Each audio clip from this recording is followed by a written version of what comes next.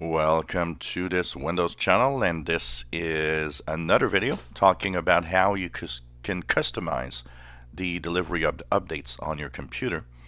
And we're going to take a look at some of the very interesting aspects of this delivery of updates, because with the April 2018 update, it's never been as customizable as that. You can even manage your updates in another way. Limit big updates from actually downloading. For example, April 2018 update was a big package. If you have a data cap, you might want to change these options as to not get bad surprises. So in the advanced options, there's all sorts of little sliders that can help you to control the flow of Windows updates coming to your PC. So simply add on to settings, then simply go to Update and Security. In here, you will go to Advanced Options. Now you have these three sliders. If you look at my videos, we talked about those. But go into Delivery Optimization and go into Advanced Options. Now, I understand that this is really far in these little menus because, I mean, this could be visible from the first Windows Update screen. Unfortunately, Microsoft sometimes has this way of making things simple, a little more complex. Here are the settings that you have available for you in these advanced options. First of all, limit how much bandwidth is used for downloading updates in the background. That is simply a way of saying, while you're doing other things on the internet, what percentage of your internet bandwidth do you want to allocate to downloading updates?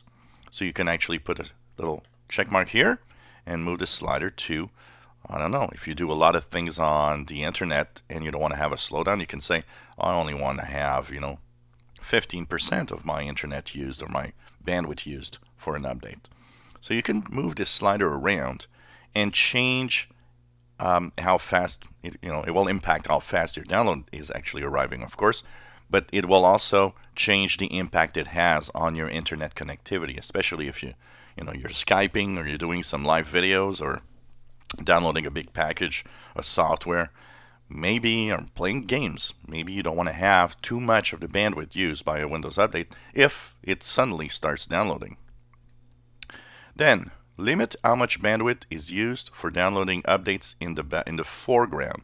So the difference in the background is while you're doing other things. So for example, if you're playing a game, the updates will go and will happen in the background. If you're looking at Windows Update and it's doing an update, then you'll have it, and that's what's called in the foreground, while you're actually watching a download or doing something. It's usually higher because if you're in Windows Update, you probably want to have these updates.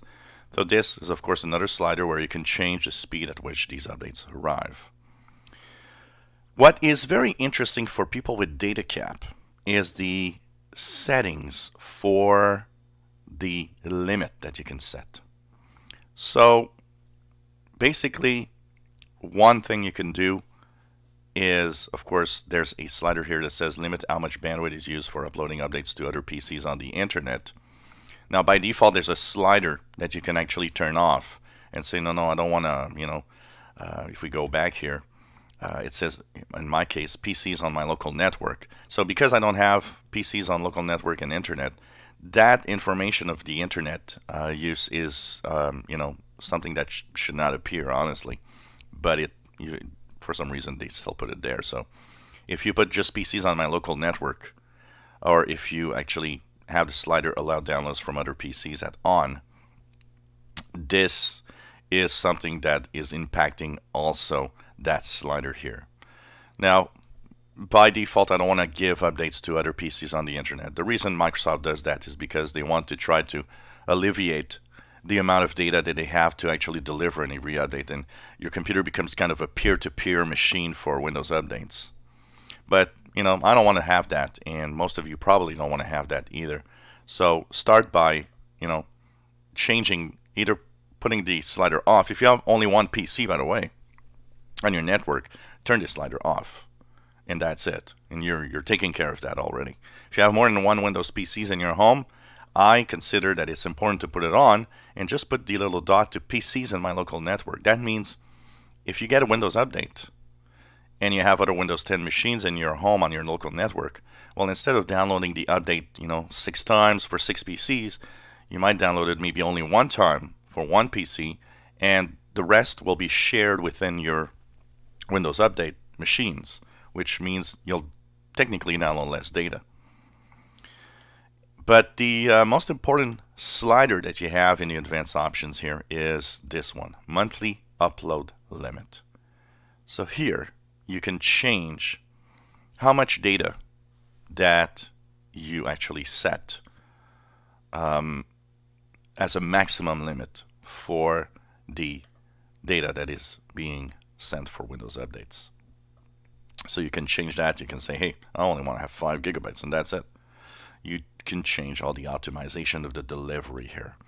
Now it's upload, so meaning that the upload limit is something that is when you share it with other computers on the internet. So if you do have that slider on PCs, my local network, and PCs on the internet, you can change this slider and say, no, I don't want to have more than this amount of gigabytes, taken for doing that.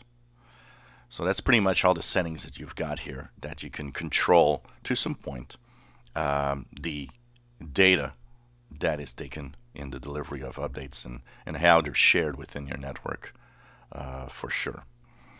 If you enjoy my videos, please subscribe, give us thumbs up. Thank you for watching.